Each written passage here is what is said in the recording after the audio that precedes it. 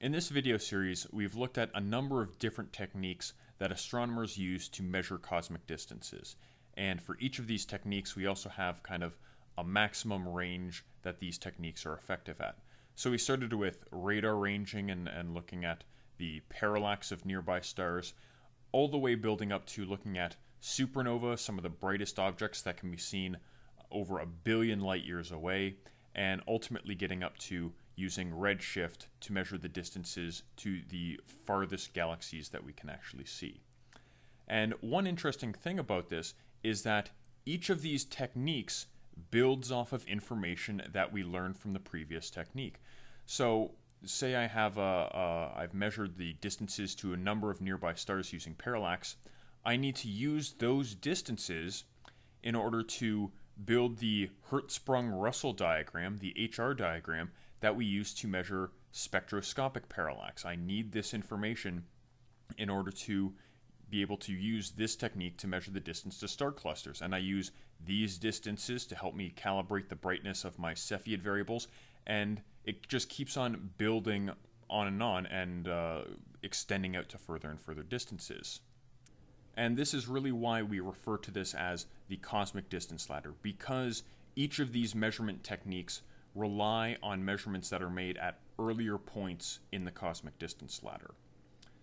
Now, although these sets of techniques have been extremely successful in allowing us to measure cosmic distances, I have given a somewhat simplified or perhaps idealized look at how we actually make these measurements.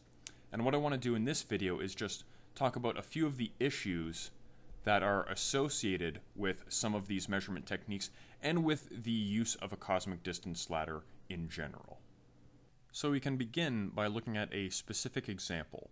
Suppose I use my method of spectroscopic parallax to measure the distances of a number of different star clusters. Well, associated with any real measurement, you're always going to have some measurement error associated with that. Our telescopes only have certain sensitivities. We may be limited by the ability to identify the colors of each of the stars in this cluster.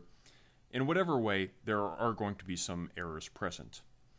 Well, if I use those distance measurements to calibrate my Cepheid variables, to calibrate how bright these objects are, then those errors are going to follow through and will result in small errors associated with Cepheid variable distances.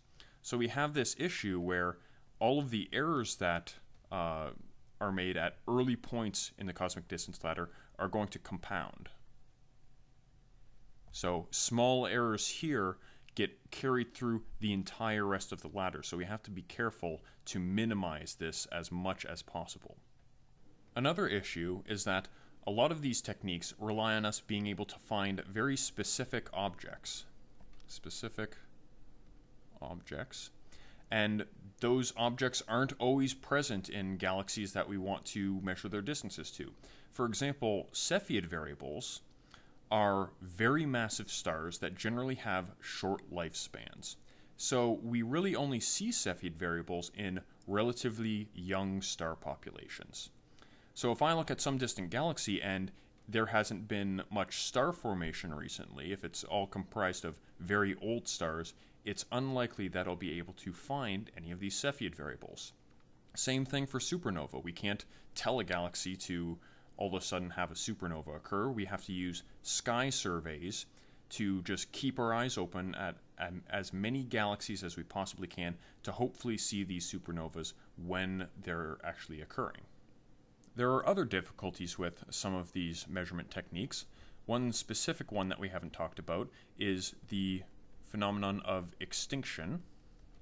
Not the extinction as in the disappearance of a species of animal, but extinction as in the effect of interstellar dust on the light coming from a certain object. So let's say I have a source of light, maybe one of my standard candles, perhaps a Cepheid variable or a supernova, and the light is coming from that object to us, but in the way, there's going to be some interstellar dust.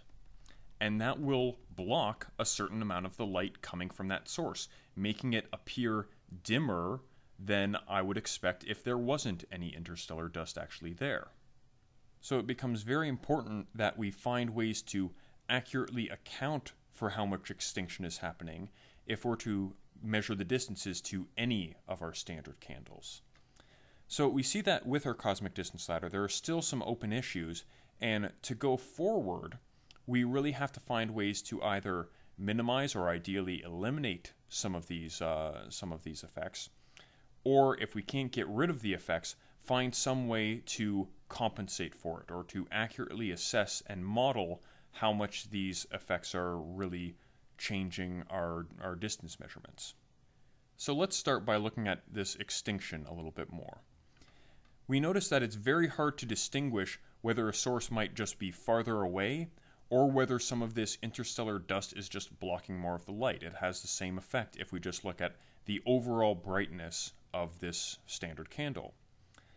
However, if we look at different wavelengths of light, the brightness from our source of different wavelengths of light, we notice that extinction will block off more of the blue light than the red light. It'll affect shorter wavelengths more than our long red wavelengths. So if we see the light coming from this source at a number of different wavelengths, and we notice that more of the blue light is actually being blocked, we can say that is because of extinction. If all of the light is becoming dimmer at all wavelengths, we know that's because the source is farther away. So we can actually account for this effect. Furthermore, by really understanding this extinction effect, not only are we better able to measure cosmic distances, but we can actually use this as a tool to study the interstellar medium and figure out how dense the interstellar medium is and really start to map it out. So it becomes kind of an idea of one person's trash is another person's treasure. What started as a difficulty in measuring cosmic distances is now actually a tool to study a different area of astronomy. And this sort of pattern happens regularly often in astronomy. But getting back to the cosmic distance ladder, we've seen all of these different techniques for measuring distances, and although these are probably considered the primary methods that we measure cosmic distances, they are by no means the only ways that we can. There are a number of other techniques, some of which are just slight modifications on what we've seen here, some of which are drastically different. For example, when we looked at spectroscopic parallax, we looked at the Hertzsprung-Russell diagram, the HR diagram, and looked at how the brightness of the main sequence stars kind of compares between the stars that we've measured with parallax and distant stars that we can only measure their color. However, there are other features on the HR diagram that we can match up and use as a distance indicator instead. There's the tip of the red giant branch, which is a brighter feature that's present in older star populations that we can use instead and can be used to measure distances that are actually farther out than this. We've looked at Cepheid variable stars, stars that pulsate and their brightness can be related to the period of their pulsation. But the Cepheids aren't the only class of variable stars. There are other stars like the RR Lyrae stars that have different brightnesses and different periods, but can still be used in a very similar manner for measuring cosmic distances. Now, for some very different techniques, let's say I have a pair of stars that are in a binary orbit. Well, if these stars are in a binary orbit, and it just so happens that they're in an eclipsing binary orbit, so at some point we'll see them like that, at some point we'll see one pass in front of the other, then if we look at the total light coming from that star as a function of time, we're going to see little dips in that light as each star passes in front of the other one.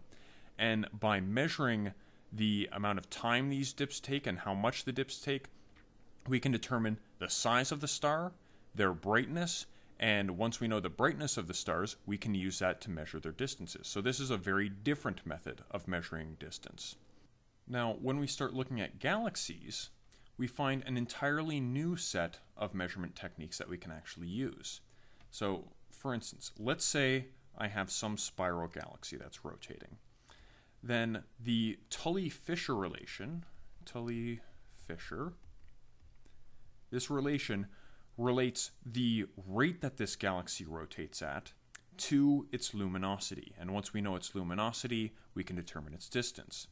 The main idea of this is that the faster this galaxy rotates, the more mass must be present inside the galaxy, and the more mass that is present, the more stars there are going to be, and the brighter that galaxy is. And this is just one of many different ways to look at different types of galaxies and try to use them as standard candles. So, how does this actually answer some of our questions, our issues that we had before? Well, the more measurement techniques that we have, the more different kinds of objects that we can measure the distances to. So we aren't limited by only being able to measure the distances to galaxies that, say, have supernovas in them. Also, the more different measurement techniques that we have, if I look at an individual object and I measure its distance using a variety of these techniques, then if all of those measurements agree, then I don't have to be as worried that I have some errors that are going to be in these distance measurements. The more independent methods I have of measuring the same objects, the more confident I can be that those measurements are accurate. So we see that measuring cosmic distances is really an ongoing challenge in astronomy, and being able to make these measurements more and more precise is really one of the challenges in astronomy today.